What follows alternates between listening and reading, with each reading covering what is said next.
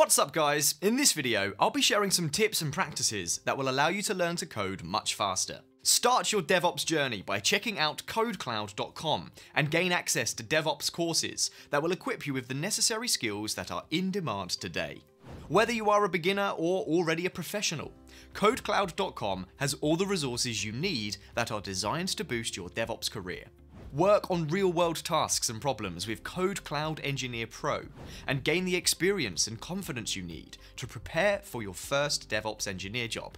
For everything DevOps, KodeKloud has got you covered. Tip number 1, picking the right programming language. There are a lot of programming languages out there right now, and it may be confusing for someone just starting out which one to pick. First, I recommend learning a programming language that is considered to be a high-level programming language. High level means that the syntax and keywords being used are much closer to the human language as opposed to the machine language. This in turn makes it fairly easier to learn and understand, as the codes that we write are very similar to how we declare things when we are communicating with other people. Second, well, it depends, mainly on what you'd like to do. If you'd like to build native games or apps for mobile devices, Android and iOS phones are the big players in this space. So you can either pick Java for Android phones or Swift for iOS phones. You can also go with a language that can allow you to build for both, which is Flutter, an open source framework built by Google, and it uses the Dart programming language. Now, if you just want to learn to code and want a language that can be used for general purposes and can be used for many things, there's nothing wrong with going with the most popular programming language, and that is Python. Python is considered to be a high-level programming language, and the best part is, you can do a lot with Python, and I really mean a lot. Like AI and machine learning, web development, data science and analytics, data visualization, game development, and much more. You can even integrate Python into your everyday tasks in your personal life or at work, and automate those repetitive tasks. This is the reason why Python is so popular and widely used, since you can do so much with it. The syntax is very easy to learn since it's a high-level language, and there are no unnecessary symbols that other programming languages have that obstruct your view, making it easier to read and understand. Tip number 2, set your goal and prepare yourself to see it through. Picking the programming language is the easy part. My next tip would be to prepare yourself mentally and emotionally as you begin your journey. As you learn to code, you will come across roadblocks or reach certain topics that may be too hard to get a grasp on. A lot of people at this stage tend to give up and stop learning, but my advice is to push through.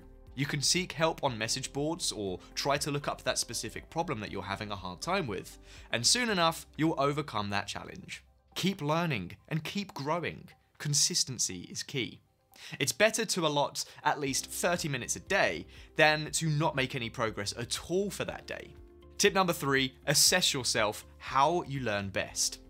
Individuals learn differently from one another. Some learn better by reading written content like programming books and blog content on the web, and some learn through a combination of audio and visual presentations like video tutorials. Figure out which medium better fits your learning style and stick to it. Everyone is unique, and identifying this factor is key to success in learning to code much faster. Tip number 4, stick to one programming language at a time. Many new coders fall into this trap, and this often results in being overwhelmed and stopping their progress entirely. You may have heard the term full-stack software engineers, who are basically software engineers that are knowledgeable in multiple programming languages. It is quite possible to learn multiple programming languages, since they often share the same concepts. So once you have proficiency in one programming language, you'll find it much easier to learn another. There is always something new or better out there, and the mistake is trying to learn all of these things at once. Try to focus on one programming language at a time, and see it until completion, until you're ready to move on to the next. Tip number 5, focus on the foundation and basics first, then move on to the more advanced topics. This is one of the most common mistakes that people new to coding make. They skip through a lot of the basic concepts and jump ahead to advanced topics in an attempt to learn coding faster. This should be avoided as much as possible. Gaining a better understanding of underlying basics will solidify your foundational skills and prepare you for more complex topics. This also reduces the chance of hitting a roadblock and halting your progress, because you missed some of the key important information from the beginning. Once you have the basics covered, proceed to learn about the object-oriented programming approach, as well as data structures and algorithms. This will bring your problem-solving coding skills to the next level and allow you to handle more complex tasks. These advanced topics also make up the majority of technical interviews. Tip number 6, learn by doing and create your own projects. Coding is both a mental and physical task. Follow along with every quiz and exercise as much as possible, as this will give you hands-on experience. Learning by doing will also allow you to absorb the information faster and retain it for a much longer time. Implement what you have learned and create projects that are actually useful to you personally.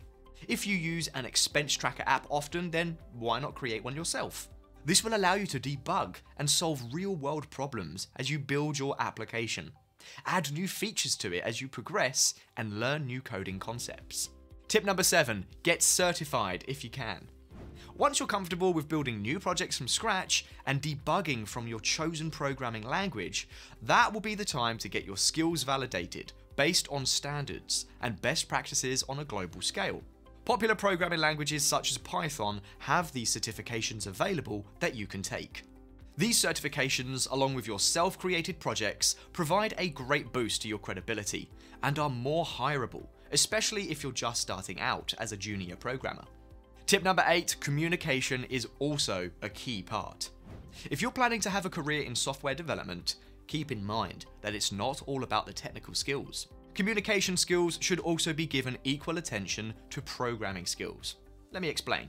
You may have created the best software known to the whole world, but without the proper ability to convey or communicate this in an easy to understand format or presentation, then it may become hard to convince people to see your software as how you perceive it. This also applies to interviews, because having the ability to explain complex solutions or ideas is how they measure how well informed and knowledgeable you are in the subject. Tip number 9, getting a job as a new software engineer. Don't be afraid to start small. What this means is that it is perfectly fine to start in a junior programming role or even an internship. Remember that experience is rather valued and is very important for software engineers.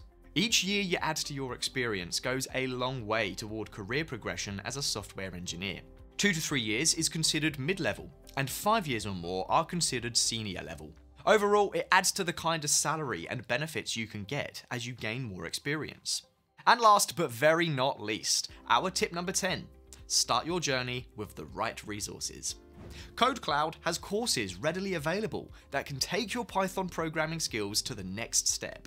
Take the Certified Python Entry-Level Programmer PCEP preparation course and gain your PCEP certification and move up to the next level through the Certified Associate in Python Programming PCAP. Each course covers everything you need to know about Python, from basic to advanced concepts. Follow along and gain hands-on experience with labs built right into the course. Need help with a certain topic?